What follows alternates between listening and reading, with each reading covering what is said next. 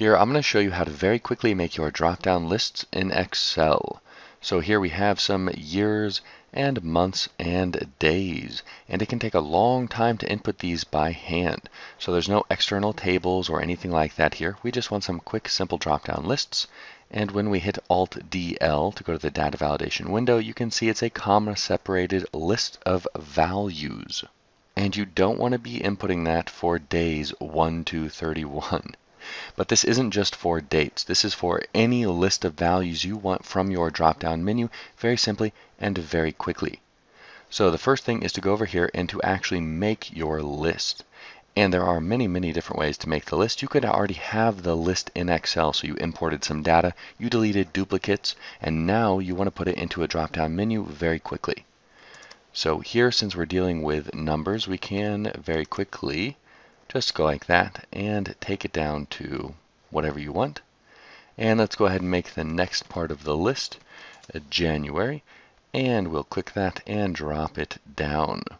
So like I said, this works great for dates, but your list can have whatever you want. So this step right here might be unique for you. And we are getting the full list of values. Now the very next thing is, once you have those, go over here and use the really nice text join function. It's a new function and it's great. The first argument is, what do you want to use to combine all of the values? I want to use a comma. The next argument, ignore empty, very important here. Set that to true, and then just select your list. Now what I want to do here is just to select this list right here, but then we want to make this very quick, okay? So go to where it says F9 and just put a couple zeros behind it, as long as you don't have anything below the list. Now you could select an entire column, but in the downloadable file you'll see that I do have a couple additional things above here. So we're going to go from F4 to F900 or whatever. Just make sure it encompasses everything. Close it up. Hit enter, and since we have the second argument set to true, we're not going to get anything else back here. It's going to ignore all of the empty cells. And the very next step is to click this guy, copy it, so Control C, go down 2 cells and Alt ESV, enter. Copy, paste special values. And that cell is not usually going to be bold.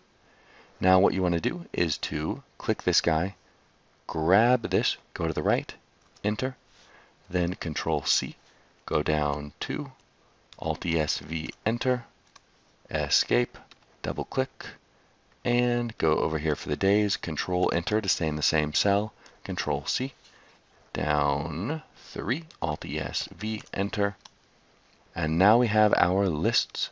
So we can go here, copy that guy, over here, and Alt DL, select a list from allow, and paste that guy in there. And that's how you can very quickly make your drop-down lists. So the secret sauce is get your list however you want to get it, and then use text join to combine it. And you want to save time, make it a really big range, and drag the range between the columns, and then copy and paste special values. Now if you forget that shortcut, Control C, Alt ESV, once you copy this guy, you can, let me move it up a little bit, right click and go to paste special values right here.